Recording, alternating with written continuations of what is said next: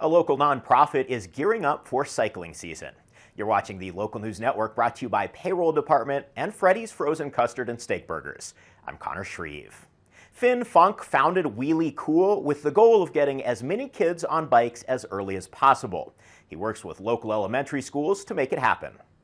I've just noticed there's a lot of younger kiddos who didn't get the chance to learn how to ride a bike when they should have. And then you get older, whether you're later in elementary school or in middle school, high school, and then it's really intimidating to ride a bike because they get a lot bigger, the crashes get more serious, right? And so I feel like if the kids aren't given that opportunity, like right at the beginning, like right kindergarten to second grade, it becomes a lot tougher to learn how to ride that bike.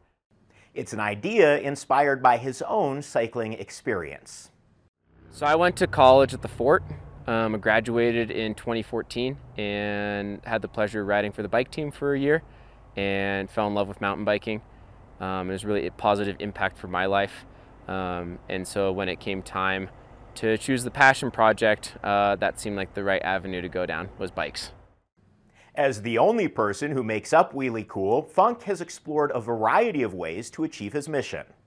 I worked a lot with Bayfield Primary School, where we built a little flow trail for them at the back of their little PE area, and we also supplied them with a fleet of 24 Strider bikes that live at the school.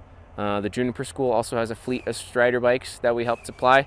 And the goal with those Strider bikes is to make sure that all kids get the chance to ride a bike and learn how to ride a bike before they graduate second grade. In this cycling paradise, it's easy to forget not every kid grows up on the trails, which makes Wheelie Cool's work especially impactful. I think it's really good mentally to ride a bike, and I think it's great for kids to learn how to ride a bike too, because it teaches them more things about mobility, and it takes them a little bit faster than your two legs will carry you. So it's a lot of fun. Learning how to ride then opens up a whole cycling community to the kids. And they have Devo, who offers like scholarships for kids. They offer bikes for kids.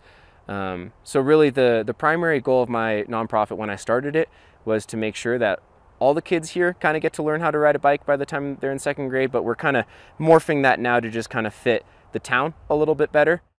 In 2024, Funke will once again steer the nonprofit in a new direction.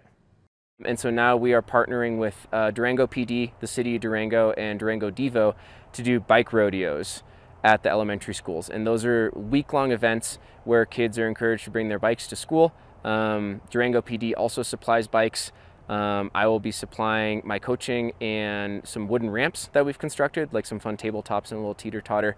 And the kids get to spend their time during recess riding bikes, learning about traffic safety, and we'll have multiple bike courses set up for them. So it's like a week long of fun. If you have a mountain bike that's not being used anymore, you can donate to Funke to help with Wheelie Cool's mission. Contact him on the organization website at wheeliecool.org. For more information on this and other stories, visit durangolocal.news. Thank you for watching this edition of the Local News Network. I'm Connor Shreve.